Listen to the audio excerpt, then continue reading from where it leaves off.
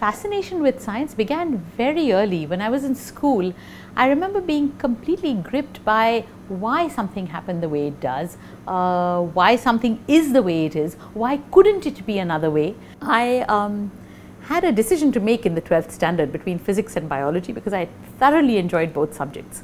And then I would say that my experience with the development, with watching how a small embryo can convolute itself and produce a really fantastic complex creature, that seemed to be so much more complex than anything I had ever encountered, that I guess from that point on it was biology. So what we are doing is we're trying to understand how the normal development of the brain happens in an embryo. What are the genetic mechanisms required to bring about all the various stages? In fact, we don't even know all of the detailed stages that are required to wire up a circuit. Different circuits have different requirements, and once we know how the normal brain works, we are better able to look at what happens when something goes wrong. We are better able to understand why a certain disorder might have occurred.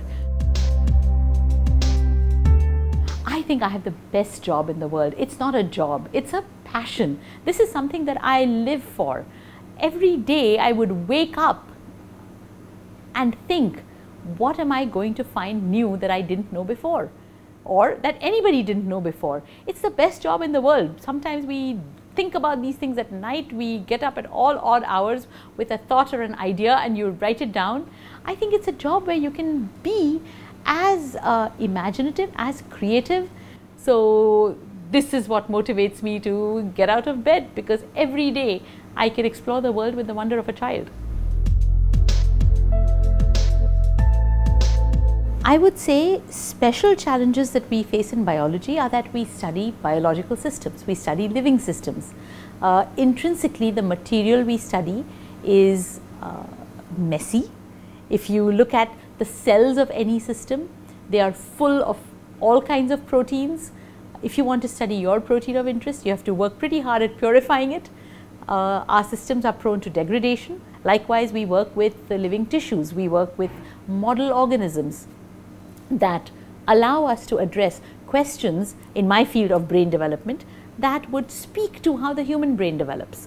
So this means then that we have to care for the animals properly, we have to arrange for their food, their sterile water supply, and indeed the electricity that will keep their temperatures, the temperature of their housing appropriate. Those are the challenges that are, I would say, specific to biology that other subjects may not face. I would like to see my long-term vision as having trained scientists of the future. I enjoy training students and postdocs, working together with them. We discuss how an experiment might be best done.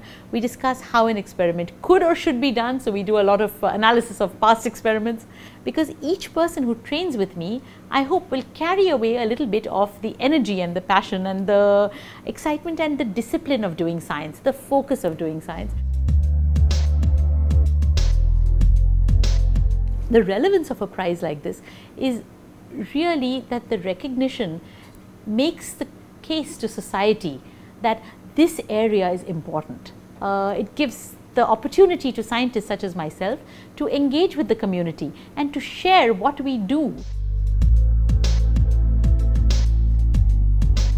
As a child, you have ever wondered about the world around you and how it is so and why it is so, you have the makings of a researcher. So I would say innate curiosity, the logic and the analytical power to frame that curiosity into questions and hypotheses, the discipline to acquire the training to do the experiments, and the grit and the willingness to be able to just push through the times when things don't work, the times when other complications happen, the staying power to conclude the process.